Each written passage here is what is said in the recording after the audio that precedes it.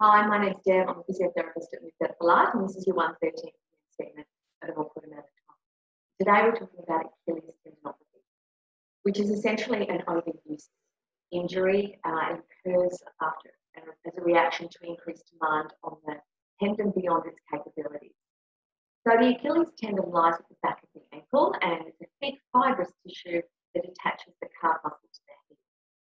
What causes it?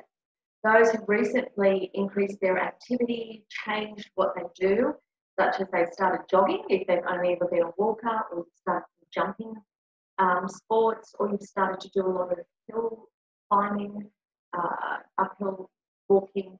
Those are the sorts of things that can sort of bring on Achilles tendinopathy, and also a change in footwear, going from supportive shoes to really unsupportive flat shoes can trigger the condition. So the pain tends to increase when loads placed through the tendon after periods of being still or immobility, such as when you first get out of bed in the morning. That's when you can feel it more acutely, or if you've been on a long car trip and you go to step out of the car and really feel it then. So there's lots of things you can do to help. First and foremost, you really need to identify the things that are irritating. So what is the activity that's led to this, and try and limit that. You can change or substitute your activities for less loading activities such as swimming or cycling. That really helps. And also ensuring you've got really good supportive footwear is also helpful. Improving the blood flow through the area helps the healing process. So things such as applying heat and massage around the tendon will also help increase the circulation and the healing process. You start gently with the massage, and you can apply more pressure to the tissues as it warms up.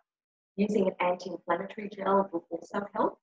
And both those things, however, should only be applied to when the tendon is cold and stiff, not when it's irritated. If it's been really irritated, then what you'd want to do is try and settle it down with some ice, an anti-inflammatory process. So you get some ice in a damp towel, wrap it around the area for 10 to 15 minutes, and just make sure you check your skin, it's not up so that you're not getting a skin burn. Improving the strength of the calf muscle will also help improve the injury once it's starting to settle down. So a regime of stretching and strengthening, all those things can really help. Just be mindful, you have to be patient. Achilles tendinopathy can take a while to settle down.